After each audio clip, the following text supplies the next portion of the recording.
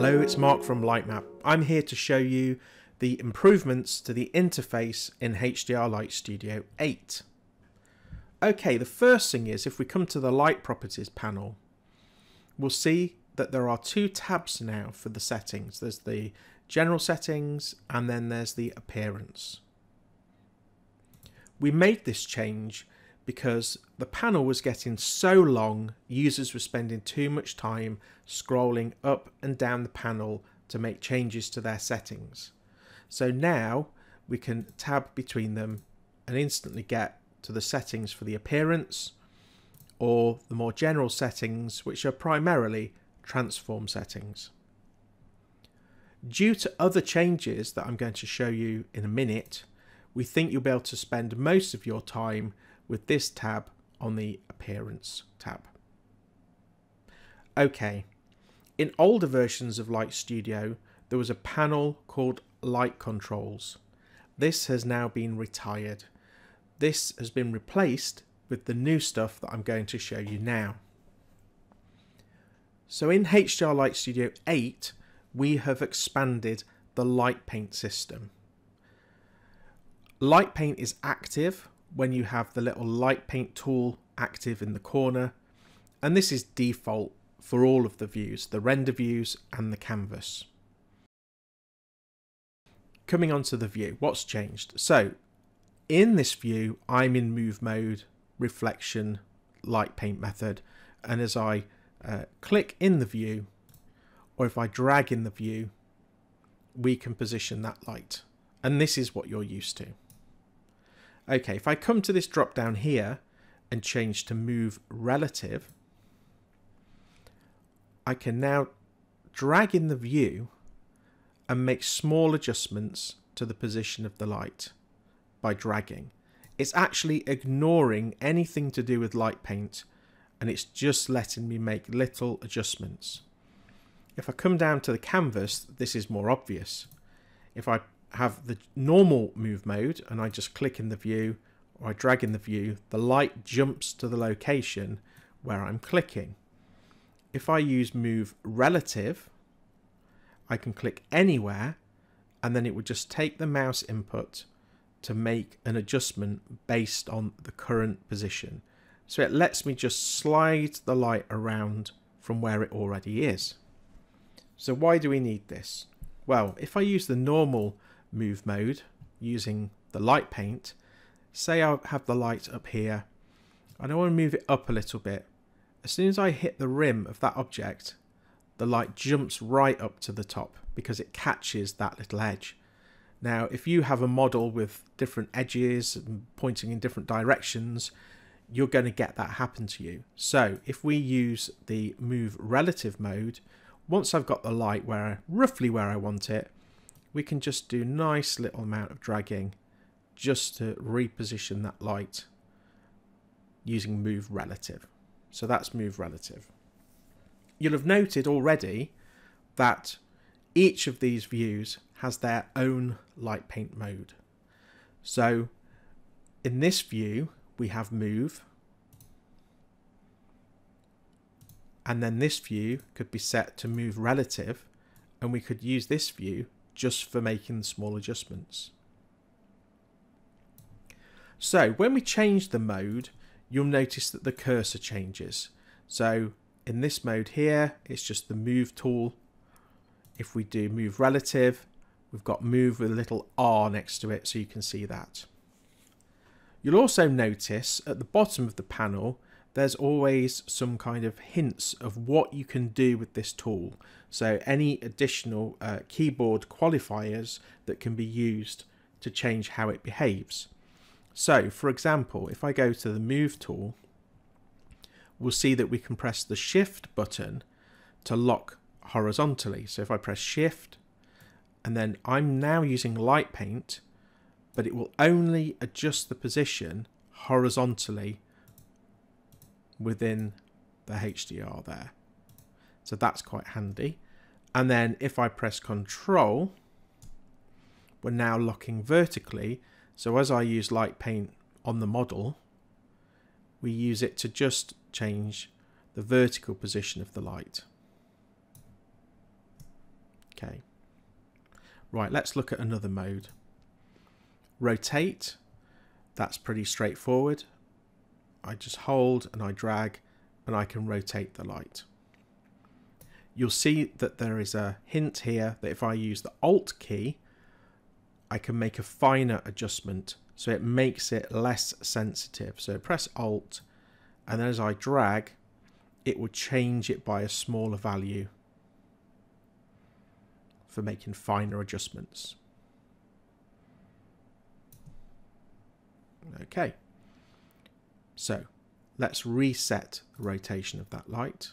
Double click on the label, we'll reset that. Okay, so let's go to the scale.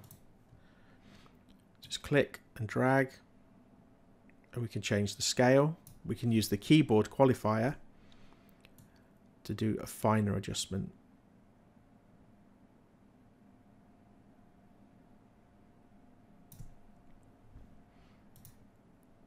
Free scale. I'll actually change the mode over here as well.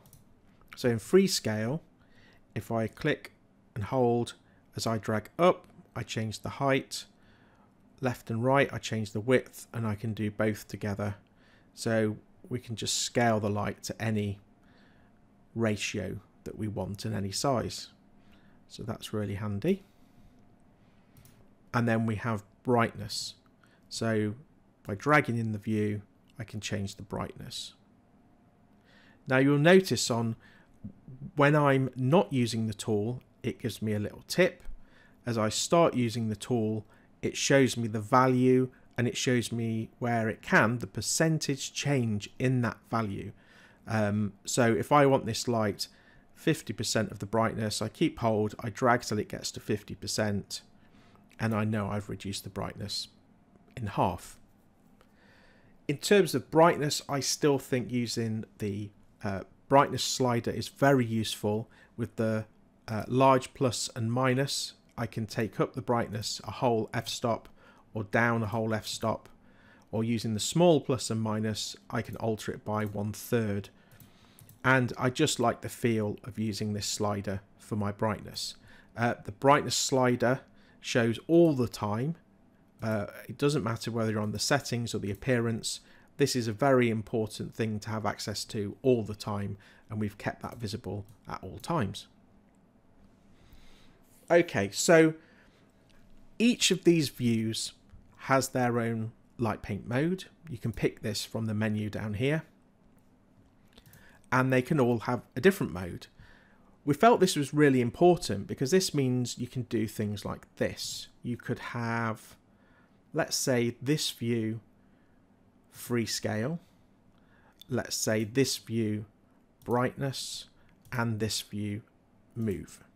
So with this light selected, I can move this light to where I want. I could come to this view, change the width of the light by dragging. I could come to this view, drag to the left, and reduce the brightness. Using the up and down arrow, let's pick the next light. I can then come to this view, move that up here. I could come to this view and make the light taller by dragging upwards. And then come to this view and turn down the brightness by dragging to the left. Sometimes you'll just want to use the sliders, and that's fine. They're excellent for making a finer adjustment and feeling a little bit more in control. But very general adjustments to the lighting, you can now do all of these directly in the views. So in showing this to you, every time I've come down to this little drop down, and that's a bit tedious. So what we have is keyboard shortcuts for all of the different modes that are available. These are based off QWERTY, basically, so all the keys are near each other. It's very easy to use, easy to memorize. They're fixed at the moment. You can't do your own assignments of the keyboard shortcuts. This is what they are, so you would need to learn them. But this means when I'm in this view, when the cursor is in this view, if I press Q, it will change this mode in this view to brightness. If I come to this view and I press R, it will change it to scale. So where the cursor is active, when you press that keyboard shortcut, it will change the mode only in that view. And this makes it really easy to use because I can come over here and go, I want to move the light in this view. I want to come over here and I want to change the brightness. Down here, I want to use now free scale. Let me scale that differently. So it gives you a lot of choice over how you set up your views. And if you just want to work in one view, you can do everything from one view by just using these keyboard controls. These keyboard controls are also consistent with the new Scrim Light. So as the cursor comes into the Scrim Light panel, W is move, E is rotate, R is scale, T is spread. So if one of your lights in this view is an area light, if I pick this light, right click, toggle area light, and we'll see in the list now it's added Smart Dolly, which is Alt W. I can drag to the left to reduce that, bring the light closer to the model until we see the light there. All of the same controls work for lights that are area lights, and you'll see over here this is all in sync in Cinema 4D. As I scale the light in this view, it gets scaled over here. I can move the light, I can change its brightness. This all happens in real time. Then I can scale it down. I could free scale, Shift R, so I'll make it taller. I will do Alt W for Smart Dolly. And if I bring it really close and then just use T, that is my spread setting. So if I bring that down, I should be able to focus that light.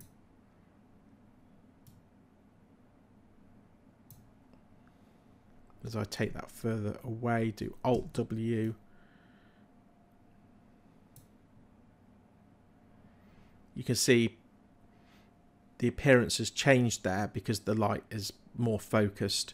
If I change to T to change the spread setting and I put that all the way back up again, you'll see the light is hitting more of the model because I've changed the spread of the light. So this list updates based on all of the settings that are available for that light. So this is added Smart Dolly, is added spread, and again those shortcuts, the spread shortcut is T over here, the spread shortcut is T also. So once you learn these shortcuts, you can use them everywhere in Light Studio. In the drop down, you'll also get added special LightPaint modes related to the light you've got selected. So at the moment we've got the Scrim Light is active, and if I click on Scrim Light position, come to this view, if I click on the model, I am now moving the position of that Scrim Light. So if I just Smart Dolly that away a little bit, it's a bit too close to the model, so if I Alt W, Smart Dolly that away, okay, and then I use this special mode, Scrim Light position, I can click on that model, and where I click is actually positioning the light relative to the scrim. So that gives me a lot of control. So if I press Q, I could take down the brightness of that whole light. And then the only way you can get to the special modes is using the drop down. There's no keyboard shortcut for those. So Scrim Light position, and then I can just position that within that area light. Now if that light was not an area light, if I right click, toggle area light, the light's now back on the HDR, and we still get the same feature where we can position that light within the scrim. Okay. Other special modes are motion blur. If you've got the motion blur filter applied to a light, you'll see motion blur in this list, and you'll be able to position the direction either in the render view using the LightPaint mode or directly on the canvas. Okay, so that concludes the overview of the improvements to the user interface. We have tabbed the light properties, and as you can see, most of the time I left that on appearance and I was able to light this model with the addition of all the extra LightPaint controls in these views. The light controls panel has been retired. That's been replaced with all this new functionality directly in the view. Okay, thanks for watching this demo of the new UI, and we hope you enjoy using it.